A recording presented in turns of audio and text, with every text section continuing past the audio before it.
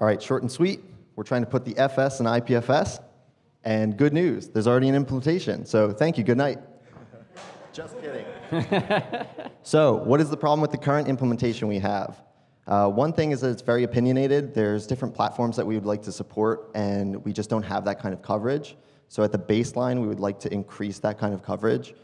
A major complaint that we get is the performance of it as well. So that's something that we are planning to tackle going forward.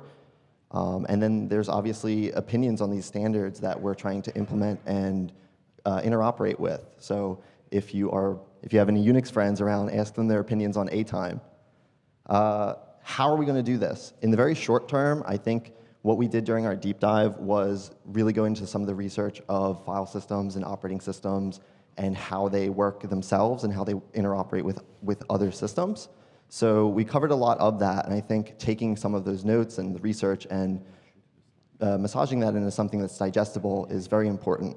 So in the short term, we're just going to take that and push it out there and try to start a discussion and engage with people and see what their pain points are and how we can alleviate those.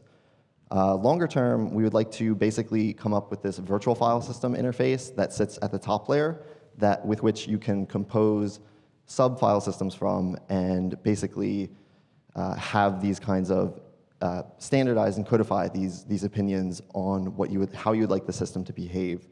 And that just gives us a lot of flexibility and also allows us to have mitigate some of these performance issues by having cache coherency, but not giving up flexibility and things of that nature. So that is the short and long of it.